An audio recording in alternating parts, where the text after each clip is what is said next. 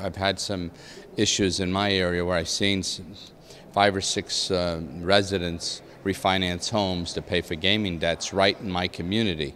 What concerns me now, more so than anything else, before you had to get into a vehicle, you had to go to a casino.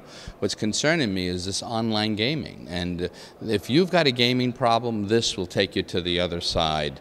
Not only if you don't have a gaming problem, you could with online. You could wake up in the morning, go in front of a computer and start gambling. And my bill that I'm introducing is going to ban it in Pennsylvania. You know, it's too serious not to. We cannot continue to have this happen in this state. So there's going to be strict penalties, and it's going to be banned in Pennsylvania, and that bill will be introduced next week.